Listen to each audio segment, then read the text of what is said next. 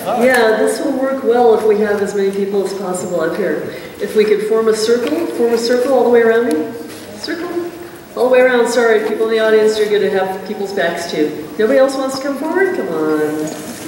Please.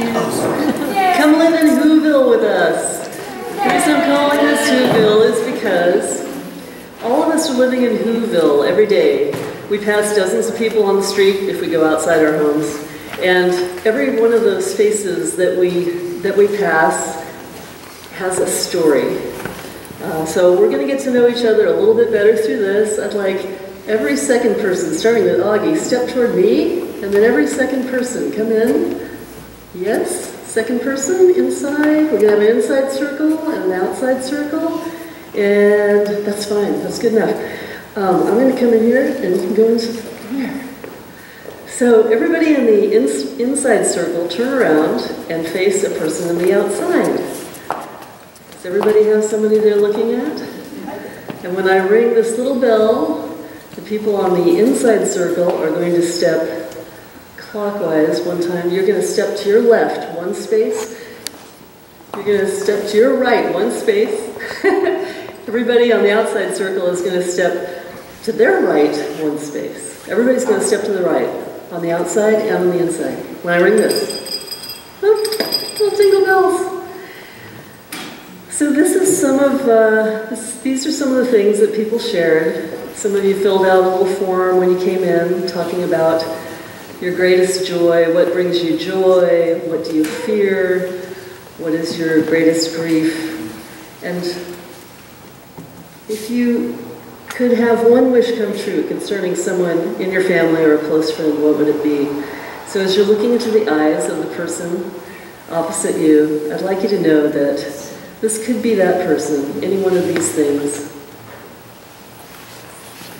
Not a single person said that making more money gave them joy.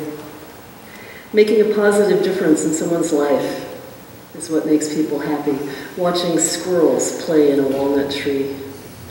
Making loved ones laugh and making life better for them. Sleeping in late, a good book, a good shot of whiskey.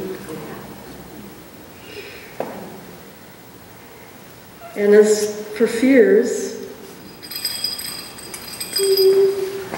let's get in touch with the fears. Everybody move one to the right, look into the eyes of the person opposite you. There's somebody in this room who fears being overcome by anxiety and regretting the things they did later as a result of that. There's a person here who fears for his youngest son's future.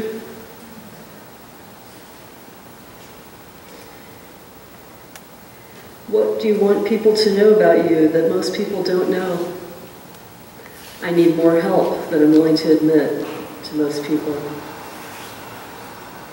I have mental illness.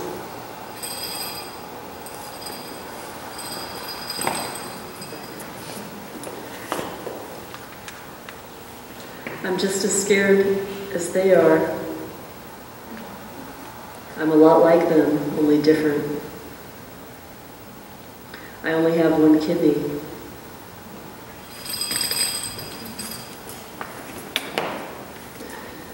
What would you like people to know that they don't know?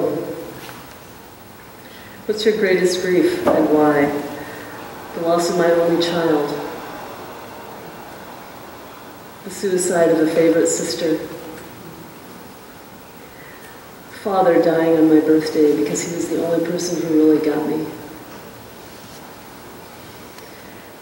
My greatest grief is not treating others better when it had the option to do so.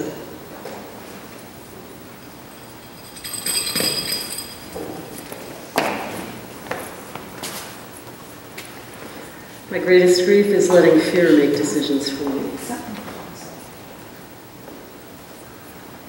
What I wish for the people I love is that they could see themselves as I see them, not as their parents see them, not as the media sees them, not as society sees them, but as they truly are, beautiful.